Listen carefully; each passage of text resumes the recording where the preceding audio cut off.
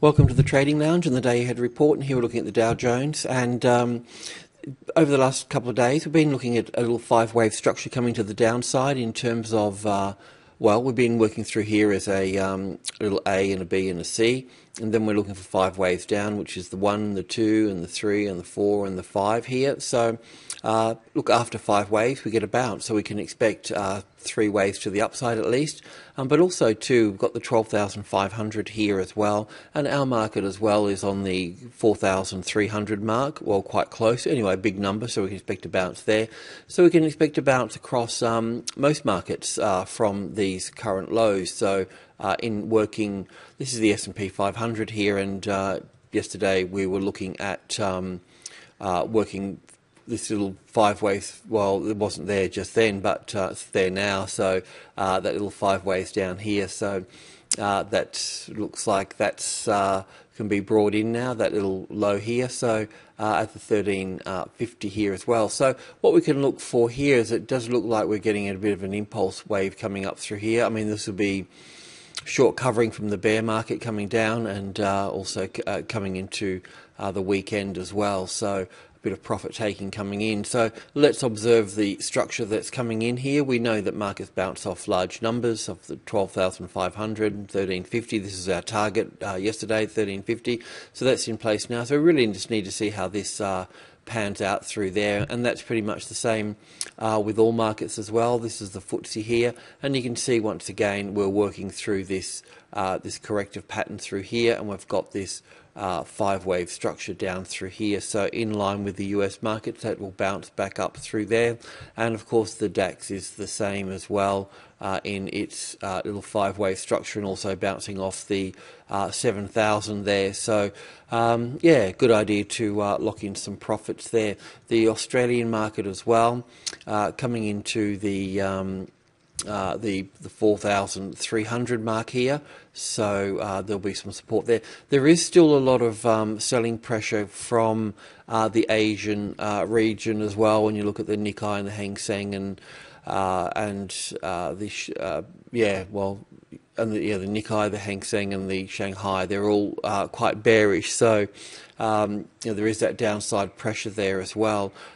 Just in looking at the indices in a larger picture here, or just looking at the Australian market here, this move that we've got down through here, it does appear that we've got. Let me just shape this up here. Just give me a second.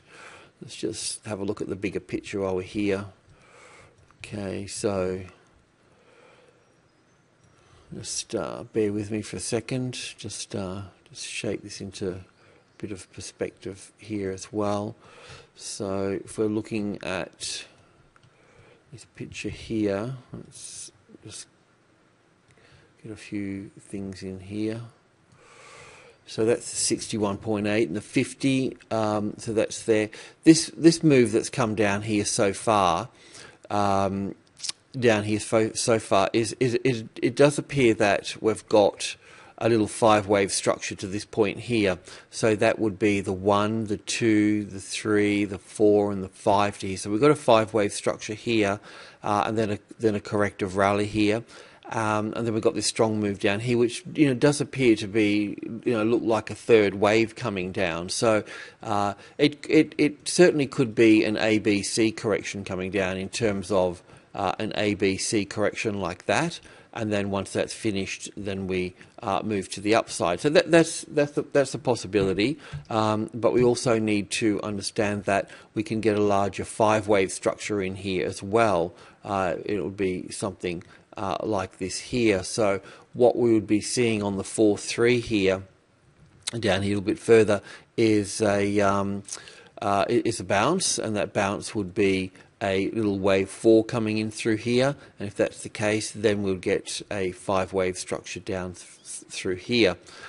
If this is the case, then we've got a larger bear market happening at that stage, because if we get five waves here, then what we'll get is another 3 waves bouncing to the upside. So we would get a counter trend rally after that larger 5 waves down, probably back to the 4-4 there, and that would give us a bit of a head and shoulders situation here.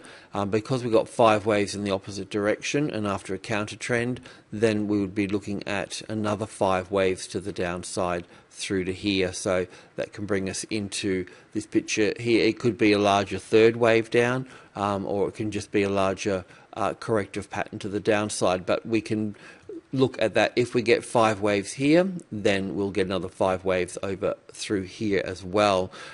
So yeah, so that's it. So yeah, the first step really is coming down to the 4200 here as such. So we've got a couple of scenarios to work through there. As I just sort of pointed out, we've either got this larger 5 waves down, or we will be looking at this as an A and a B and a C here, and then we'll be moving up from that point there. So it does, what we do need to work out is we need to work out this bounce here. So either in 3 waves, or this first leg up here will be in 5 waves. So that's what we'll be looking at in here. We'll be looking either at 5 waves or 3 waves. But the irony of it is that whichever way it goes, the first move up will be in 5 waves like that here, in this little first one here, either that little first one or the little corrective wave here. In both cases, we're going to get 5 waves. So we're going to have to just be a little bit patient until we can work out what we've actually got in terms of the bounce. So in both cases, we'll get that little 5 wave structure there. So yeah, I'll just have a look at the Shanghai here as well in terms of what we're seeing. This is moving quite rapidly to the downside. We've got this from this bounce here. This can be counted in 5 waves, or it can be counted in a corrective wave. This move down through here can also be counted as an ABC pattern here as well, and that would be 5 waves in this last structure here in terms of the 1, the 2, the 3, the 4, and the 5. But if it goes any further than where it is now, if it pops down here further, then it's not likely to be an ABC. Then it's likely to take the lows out here, and that's reasonably important because that's our sort of major trading level through here. So what that does do, it just brings in a bigger pattern through here, which would make it more bearish. If that moves straight up from there, then we've got the possibility of this being a 5 wave structure to here, a 3 wave counter trend to match that, and then a 5 wave structure to the upside building up through here. So then we've got the positive move there, but coming back down here, technically breaking the low here, but I can also say that coming back into here, certainly the bias is to a larger corrective pattern. So we would be seeing a larger 5 waves to the downside breaking through there in such like this through here. And this is going to be a driver, of course, of all the Asian markets, and also the base metals and the resources as well. So we're seeing oil should become a bit weaker now, and base metals are weak, as you know, but they can certainly, with copper, can certainly edge down lower. Let's have a look at those. Okay, starting with copper, we know that we're working through a triangle pattern through here, as such, like this. So once this is completed here, then we should see further downside here. But also in saying that too, there's a few bounces that we need to navigate, and this move coming down through here on the daily chart will be running into this area here, which is the support area through here. So we're expecting a bounce from here, but just not yet. It doesn't seem to be coming into play just yet. So we just need to. It is slowing down. Of course, this is the middle of the. There's always with trends and corrections, there's always a beginning, a middle, and an end. And in this trend down through here, we've got the beginning, which is the sort of building process, then the trend itself, and then the ending process here. So we can see that it's sort of bouncing into support through here and getting support. So there may just be another little move to the downside through here. So as we mentioned before, the the 345, the closest largest number, as support or resistance would be playing in through that, and this is it here. So this particular this particular move we've got here so far going up through here is in 3 waves here, so that really makes it corrective. But to make it and confirm it to be corrective, it really needs to take out this current low, this low here, its last low here, and it's far off from doing that. So if we just use the level here, the 345, we've got it as support here. So if it moves up through here somewhere, then we can take that to the long side up there. But yeah, just give it a bit of time. We've just been waiting for it to move across here, and it's actually got support here for the time being, which is good for the resources. But what we're seeing with the resources is we're seeing this stronger move coming down through here, moving away from the 72 area here, and that would be the $34 on BHP on the local market. So yeah, we'd need to see the US dollar break to the downside for that, and we'll look at that in a moment. Let's have a look at the oil market. Yeah, I thought it moved a bit to the downside, so just a bit lower than I thought. So we were looking at this move through here being an ABC correction in terms of an A and a B and a C, and I knew that was the middle here, the third wave in the C wave, because there's 5 waves in the C wave. But I just wasn't sure about one of the little wave structures in here. I wasn't sure if we're going to take another move above the 87.20 there, but it's not the case, so we can call that high in now at that, and this is corrective. So we should see, in due course, we should see lower moves come into play here for the oil market. The gold market's pretty much on track of what we've been chatting about, and the charts on the site and so forth. So yeah, we're looking at this being a positive move to the upside through here, and then a and a B and a C wave back to the 50-60% retracement level, which comes in around this sort of area through here. And from the B to the C wave here, the C wave, that's always got 5 waves in it.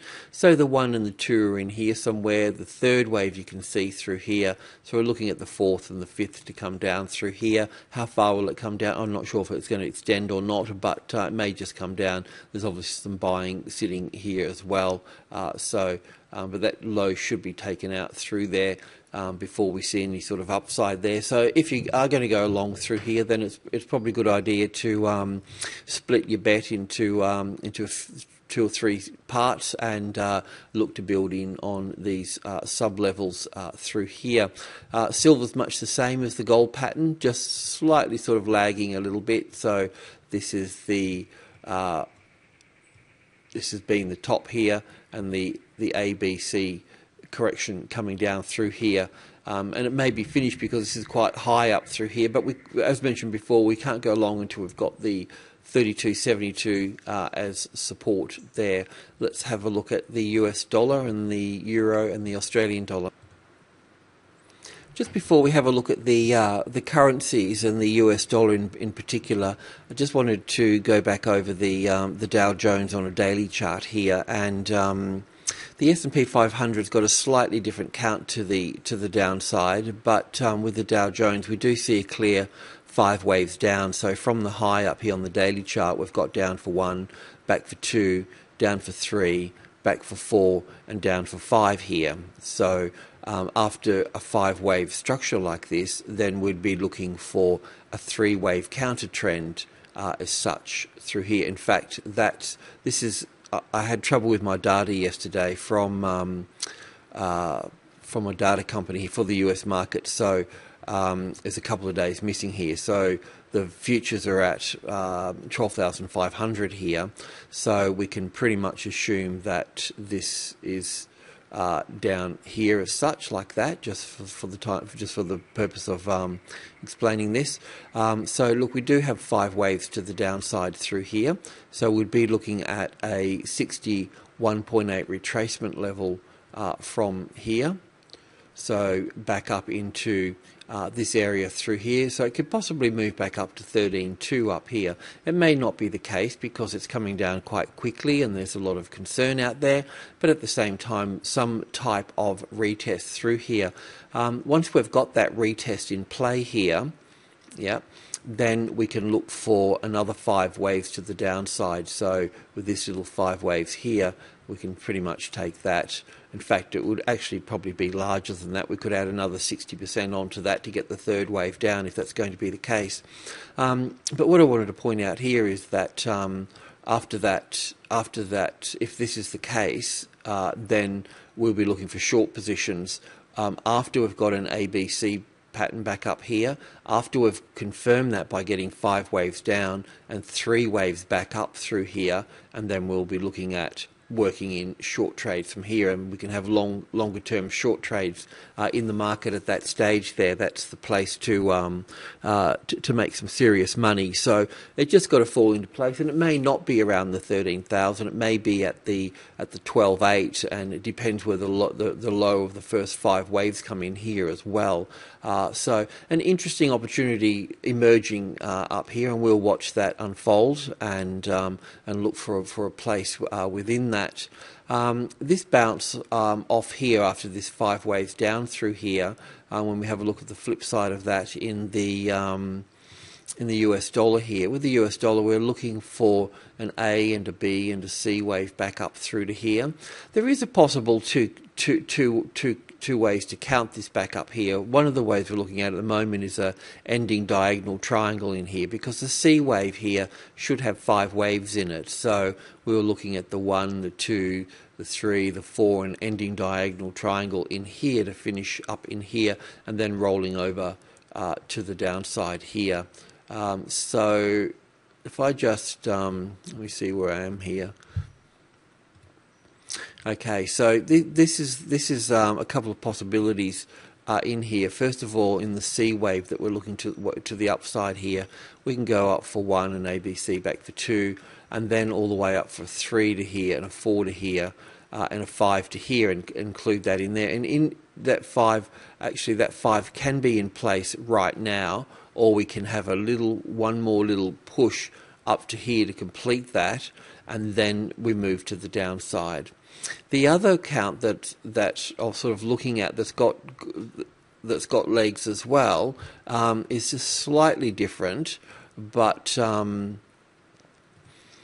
it's the C wave up here has got the wave 1 here and the wave 2 here, and then the 3rd wave comes up to here, and then the 4th wave would be across to here, and then the 5th wave up. The reason for that as well is because when I look at this structure in here, and we look at wave 1 here, you see how we got that little B wave here? It goes up in 3 in orthodox top, and then we got the C wave in 5 waves down to here.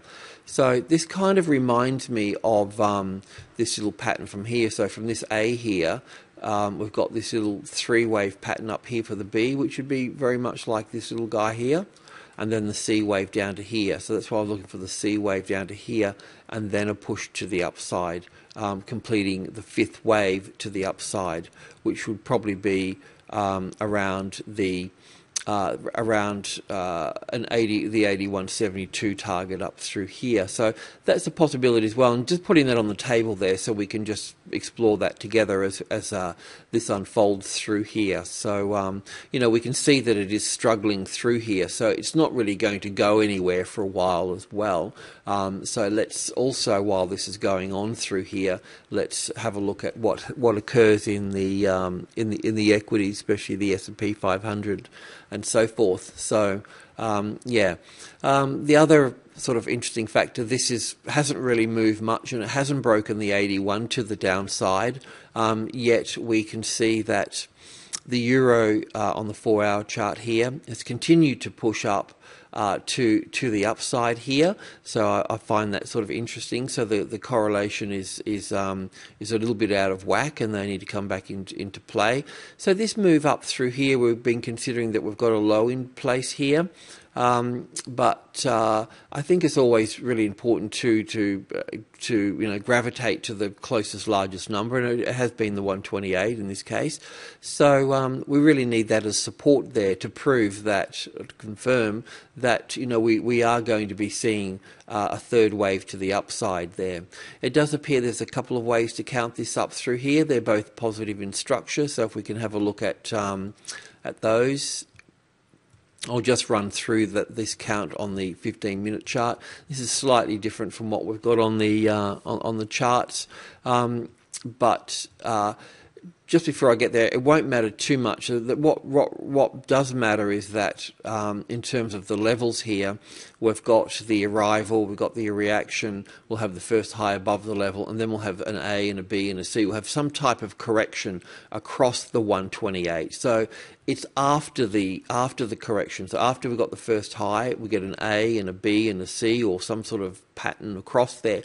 Once we've got it, at least 3 swings across there, then if we find support on there, then you can take the long position to the upside. So be careful about not getting chopped up in here, because if it's going to fail, this is where it can fail from the 128th profit taking number.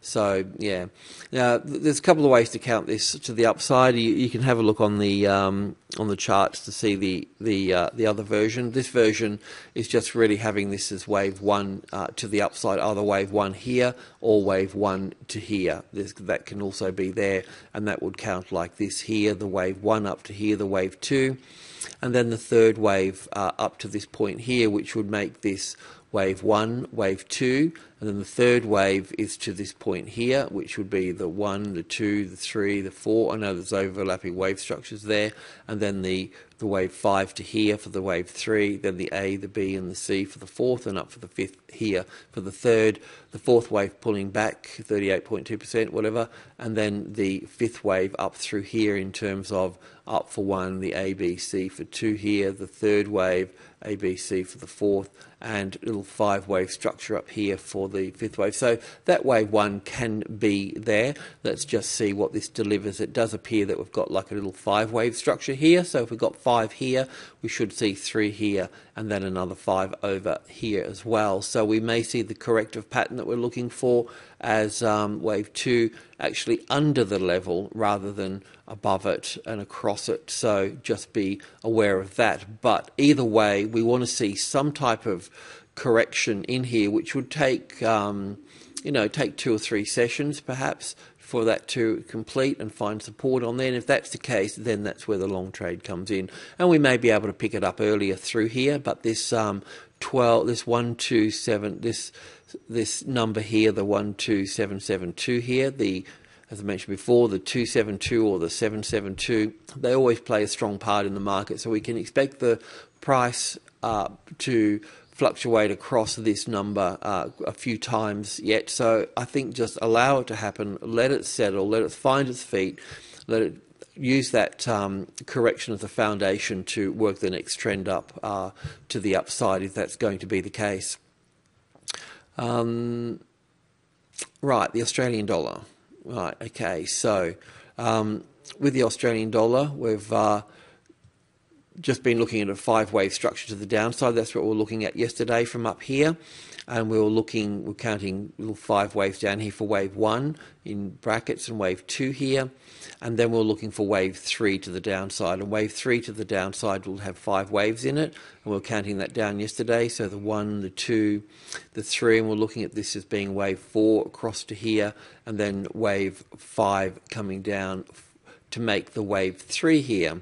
And then we were looking for wave 4 to come into play, coming back to the wave 4 of 1 lesser degree. I think that's where we're up to yesterday. And our target was the 103.50 from memory. So the wave 4 pulling back up. And then the wave 5 coming down. So the wave 5 coming down at the moment would be the 1, the 2, the 3, the 4, and looking for the wave 5 to come into play here. This may be an A and a B and a C wave across here, and then we get the wave 5 down as well, because wave 4s can be tricky little suckers, so just be careful there. And the way that we deal with that situation is with the levels, and the top of subgroup 1, if support was found on that, if there's a little 5-wave structure coming up through here, there will be an A and a B and a C across here, and then it will find support. Then you can go along from that point there, just to get yourself clear from being a wave 5. But that wave 5 can be in place here because it did make a new low here, and we do have 5 waves in here. We have 1, 2, 1, 2, 3, 4, 5, and then 4 and 5. So that fits okay. So that could certainly be the case there, and that would also line up with equities as well. So we can leave that there. So we can start looking at this as being a positive structure to the upside. So it just needs support, and after a trend like this comes a correction. So an A and a B and a C wave. You need some sort of correction. You don't want to chase markets in trends. You want to position yourself in a correction because you've got a higher risk reward ratio, because you can get the stop closer. Alrighty, good morning, good luck, and enjoy the weekend.